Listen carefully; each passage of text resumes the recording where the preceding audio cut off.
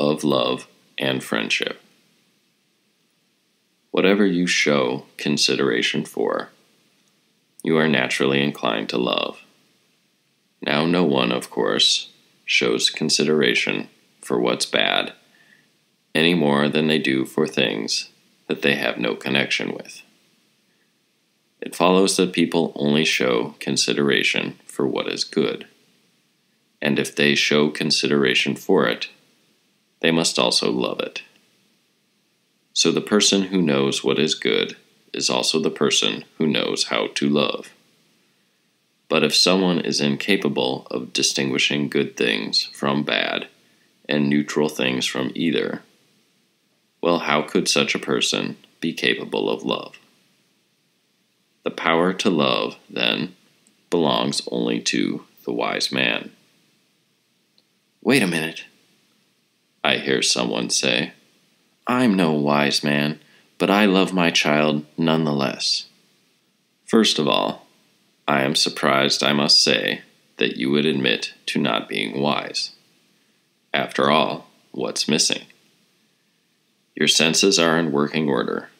You differentiate among impressions, and you give your body the right food, clothing, and housing. So how is it you say you aren't wise? I'll tell you myself.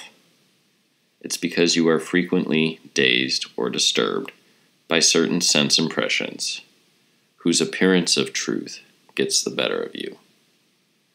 Sometimes you think that some things are good, then you consider the same things bad, and later you decide that they're indifferent. In other words, you're subject to sorrow, fear, jealousy, anger, and inconsistency. That's the real reason you should admit that you are not wise. In love and friendship, you are also inconsistent, are you not? I mean, money, pleasure, and the rest, you sometimes take to be good, at other times bad. Isn't it the same with people? Don't you regard the same ones as good and bad at varying times? Sometimes they're your friend, later your enemy, and you sing their praises only later to run them down. Yes, I admit that too. So, do you think that you can be the friend of someone if you hold the wrong opinion about them? Naturally, no. What if your opinion of them is subject to change? Can your relations be warm? No again. And if you alternate praise of them with disparagement? No, not then either. All right. No doubt you have seen dogs playing with and fawning before each other and thought, nothing could be friendlier. But just throw some meat in the middle, and then you'll know what friendship amounts to. Put a piece of real estate in the center between you and your son, and you'll know how impatient he is to bury you, and how even you are wishing your son were dead.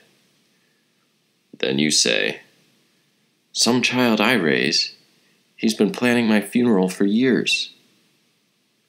Place a pretty girl in the middle, and the old man falls for her as hard as the boy. Or dangle some honor or another before the two of you. If you have to risk your life, you'll repeat the words of Admetus's father. You want to see the light, don't you? You imagine your father does too? Don't you think he loved his son when the boy was small, suffered when he was sick, and could be heard saying, if only I could be sick in his place? But, faced with a genuine choice, they have only insults to exchange, as you see. Eteocles and Polynices, didn't they share the same mother and father? They were reared together, lived together, and drank together. Anyone seeing them would almost certainly have mocked the philosophers with their notorious views on friendship. Yet when the question came up between them of who would be king, it was like meat thrown before a pack of dogs. here is what they said. Where before the tower do you intend to stand? What business is it of yours? I want to be directly opposite so that I can kill you personally. And I am seized by the same desire. They even petition the gods for that favor. It is a universal law, have no illusions, that every creature alive is attached to nothing so much as its own self-interest. Whatever threatens to stand in the way of that, be it brother, father, child, or sweetheart, he will hate, curse, and prosecute, because he is naturally disposed to favor primarily his own interest. This is his father, his brother, his relations, his country, and his God. If we believe the gods to be hostile to our individual interest, then we are as ready to turn on them as on the others, knocking their statues over and burning down their temples. Witness Alexander, who ordered the shrines of Asclepius torched after his beloved died.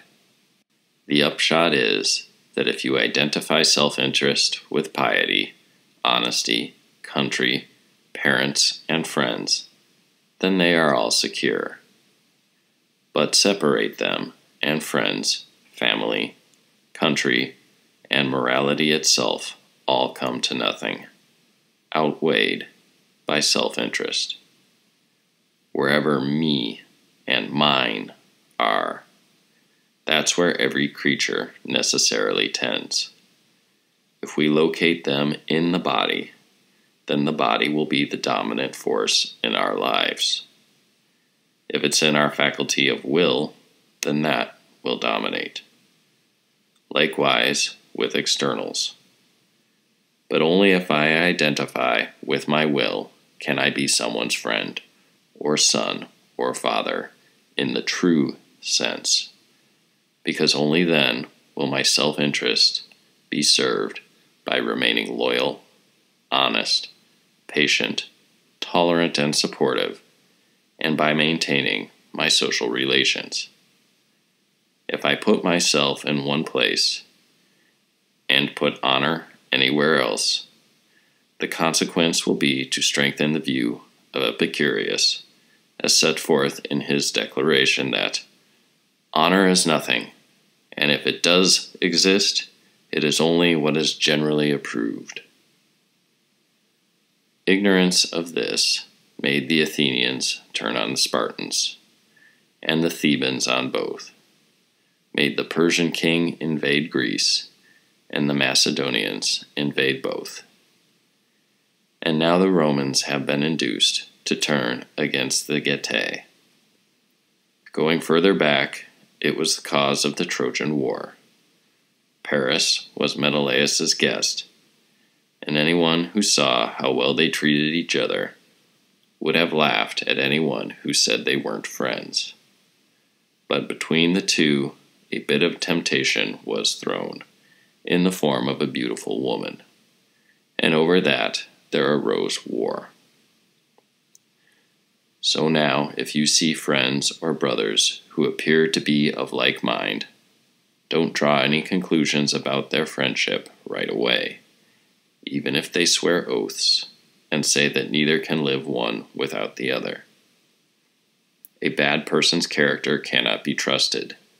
It's weak and indecisive, easily won over by different impressions at different times. Don't make the common mistake of only asking, do they share parents? Or, did they grow up together? Or, did they attend the same school? Just ask whether they put their self-interest in externals or in moral choice. If it's in externals, you cannot call them friends, any more than you can call them trustworthy, consistent, courageous, or free. You cannot even call them human beings if you think about it, because it is no human frame of mind that makes people snap at others and insult them, or take to the marketplace the way bandits take to the desert or mountains, and behave like bandits in court, or that turns them into depraved lechers and adulterers, or is responsible for all other crimes that people commit against each other. Their only cause is the frame of mind that sets the self and its interests anywhere except in the realm of choice. But if you hear of people who are sincere in identifying virtue with choice and the use of impressions, don't bother with whether they are members of the same family or friends who've run together for a long time. Knowing this is enough to say with confidence that they are friends, just as it's enough to judge them fair and reliable. For where else is friendship found, if not with fairness, reliability, and respect for virtue only? But she has looked after me for such a long time. Did she not love me? How do you know, stupid, if she hasn't looked after you the way she polishes her shoes, say, or attends to her farm animals? How do you know she won't discard you like broken glass once your value as a utensil is used up? But she's also my wife, and we've lived together for years. And Eriphyle, how long was she with Ampharius, the mother, too, of his many children? But a necklace came between them. And by necklace, I mean her whole attitude toward externals. That was the inhuman factor that destroyed their love, and would not permit the woman to remain a wife, or the mother to remain a mother. If any of you are serious about being a friend, rid yourself of such attitudes, condemn them, and drive them out of your mind. That way, you won't be hard on yourself, or be forever fighting, second-guessing, and tormenting yourself. And then you will be in a condition to befriend others, forming easy and natural relationships with like-minded people, but capable, too, of treating unenlightened souls with sympathy and indulgence, remembering that they are ignorant or mistaken about what's most important. Never be harsh. Remember Plato's dictum. Every soul is deprived of the truth against its will. If you don't get rid of these attitudes, however, you may do all the things friends typically do together, like drink, board, and travel. You can even have the same ancestry, but so can snakes.